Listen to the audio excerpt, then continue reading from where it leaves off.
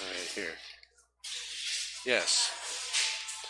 All right. Well, this was a lot of work to get one melody.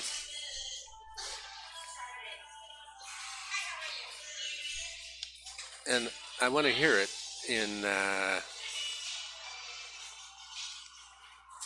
we want to hear it. No muting, no fair muting, anything. So here was the original.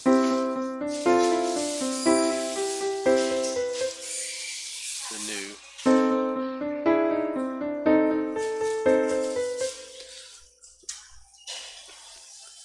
Try it again. The new one.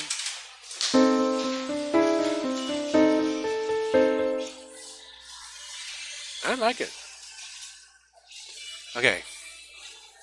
Let us do a recap.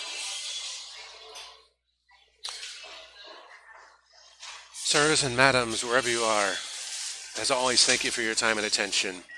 This is a recap of Part 5, Composing a Ballad, Variations in C full tonality. Today we have been working on melodic variation, and we came up with some new design things.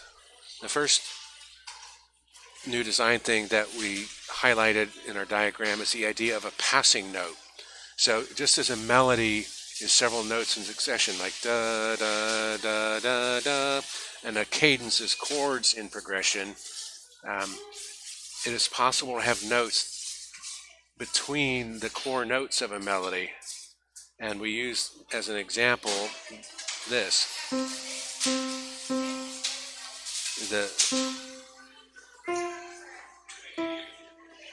Those are all in the chords. Da, da, da, da.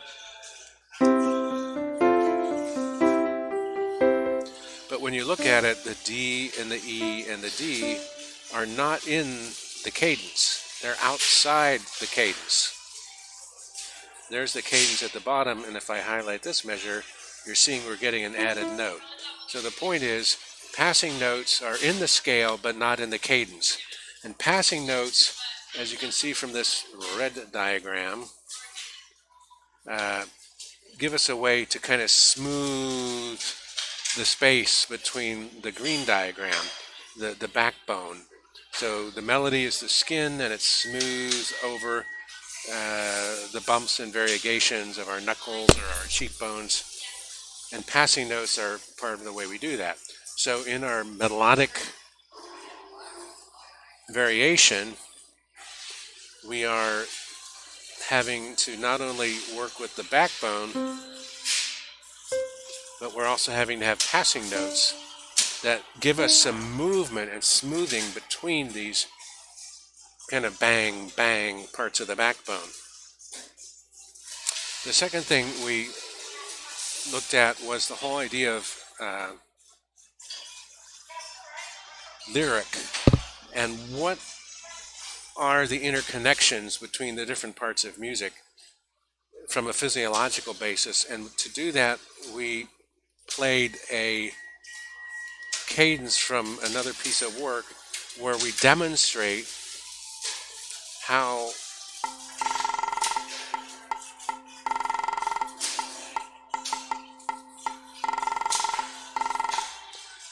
words like to listen to the whispered soul as unfiltered through loosened tongues.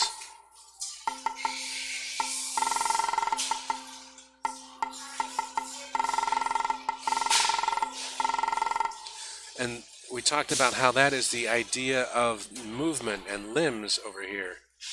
That there's a physical element to music. Can you dance to it or can you move to it? And there's a cognitive element to it, like are there words that go with it? And then there is the emotive element, the emotional, which is often associated with the pure sounds and the chords welling up. And then we also talked about eyes down here and visual patterns. And we tied that to the idea of arcs and motion in melody.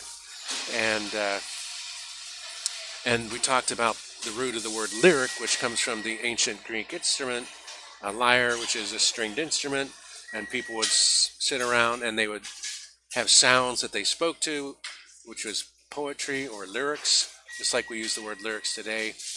Words that you could sing to, sounds that you could move to, beats. And so we see that music really is hitting all five elements of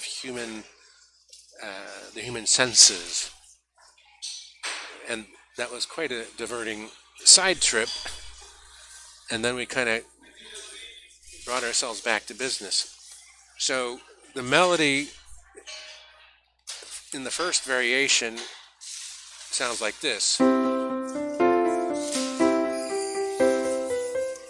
And in today's work, we came up with one line worth of a new melody that sounds like this.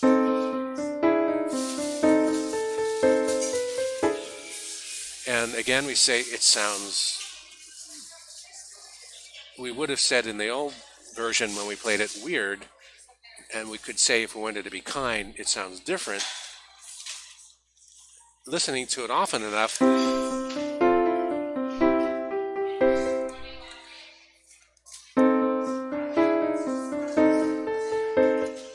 it's still consistent. It's internally consistent.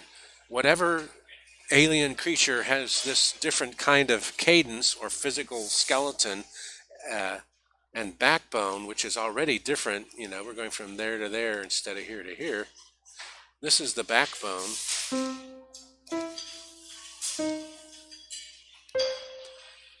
Compare that to the first backbone.